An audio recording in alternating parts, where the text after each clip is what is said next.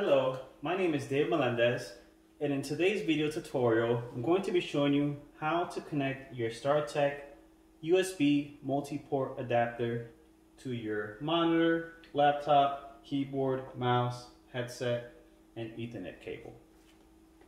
So the Multiport Adapter has two USB ports for the keyboard and mouse, one HDMI port to connect the monitor. On the other end is an Ethernet port for the Ethernet cable, and then the USB-C cable that plugs into the laptop. So the first thing that we can do is make sure that we have our monitor connected with power. So we're going to go ahead and use the monitor power cable to connect this end to the back of the monitor and this end to your power source.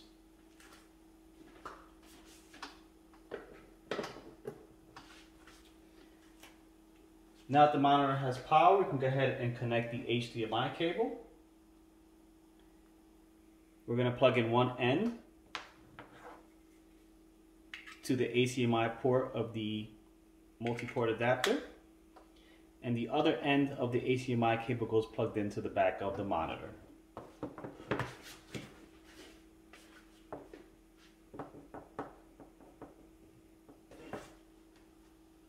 Now that the monitor is connected, we can go ahead and plug in our mouse with the USB into one of the USB ports.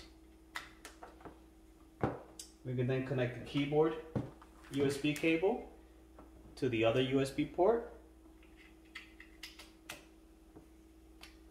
Then we can make sure that we connect our Ethernet cable to the Ethernet port at the end of the adapter.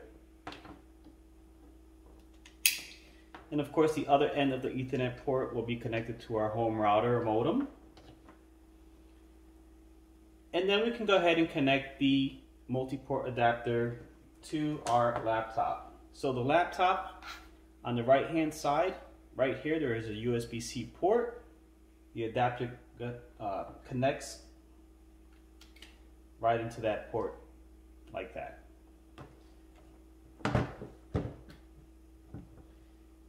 So now we have the monitor, keyboard, mouse, and Ethernet port connected to the multi-port adapter. The adapter is connected to the laptop.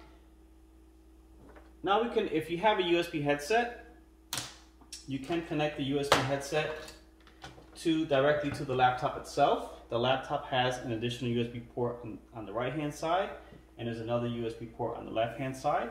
So we can just go ahead and connect it to one of those USB ports.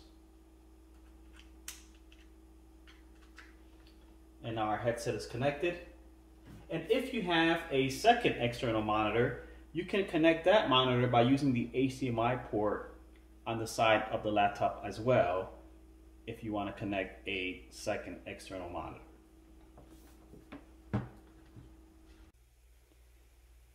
Now that you have everything connected, you can power everything on simply by pushing the power button on the laptop.